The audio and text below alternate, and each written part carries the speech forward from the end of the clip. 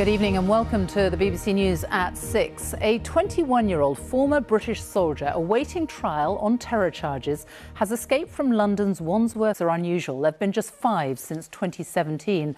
This is a breaking story, so let's get the very latest from our correspondents. Daniel Sanford is at New Scotland Yard, Katie Austin is at Heathrow, and Chris Mason joins us from Westminster. Let's start with you, Daniel. Hunt is launched for a terror suspect who has escaped from London's Wandsworth prison. It's thought that on this breaking story, also on the programme. A world first. Scientists in Israel say they have grown an entity that closely resembles an early human embryo without using sperm, eggs or a womb. They're hoping it could improve IVF rates, help them understand miscarriage and even test which medicines are safe to use during pregnancy. But experts say it raises ethical and legal questions. Our health and science correspondent James Gallagher has more.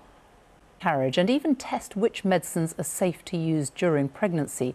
But experts say it raises ethical and legal questions. Our health and